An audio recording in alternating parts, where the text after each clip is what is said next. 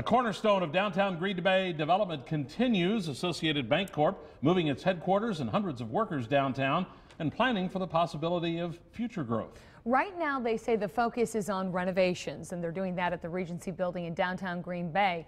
The bank's current headquarters is in Ashwaubenon.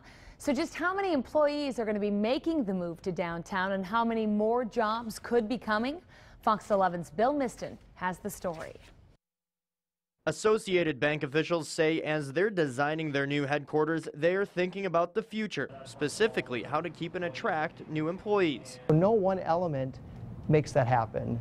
The job, security of that organization, the pay, the way the space feels. This was one piece of that equation that we can provide an environment that, based on research nationally, says this is where the next generation desires from an attribute standpoint regarding the physical structure of the space. That means more open spaces, lots of natural light, places to go, like a planned first floor cafe, and places for collaboration away from desk life. Most of all the structural elements are already complete. Construction will run about 8 months total, and we are on time and on budget. From framing to drywall to ceilings, Associated Bank construction project manager Anthony Farrow says the project is about 70% done. What's left, Farrow says, is mostly cosmetic: office furniture, carpet, and paint.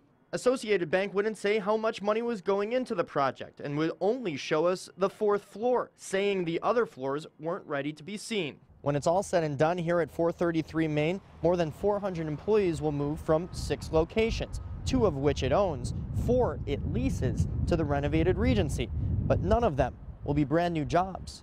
But there will be room for growth of up to 630. I don't think we're going to grow to 600 colleagues in the next 2 years.